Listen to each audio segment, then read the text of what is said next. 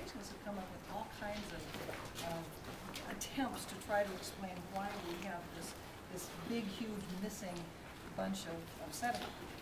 One argument is that the missing sediment were the sediments that were laid down between the fall and the flood. And then here they were tilted up because of the water from underneath the firmament and all that, causing the strata to tilt. And then when the flood came in, it just ripped the heck out of it and left this nice layer. Of course, why it left those tilted strata someplace and why it didn't just clear off the whole shoot match everywhere on the planet doesn't work very well. So they have come up with some other possible explanations. One being that this is the created rock.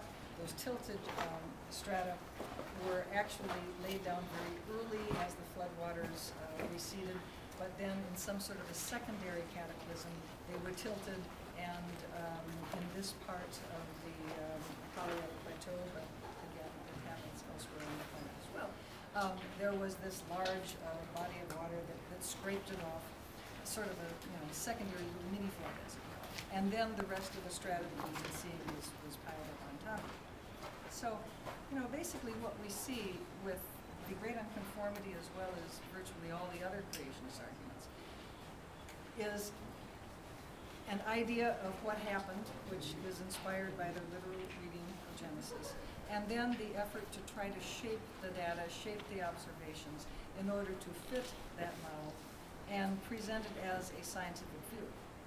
But as we talked about before, it's not a scientific view if you just focus on the things that support your argument and totally ignore all of the observations that disprove or are very difficult to fit into your argument. So here we have another situation. This is the great unconformity is real, and standard geology can explain it using principles that we understand from looking at geological processes elsewhere around the planet and elsewhere through time. The creationist model doesn't do a very good job of explaining it because it leaves too many gaps in our understanding.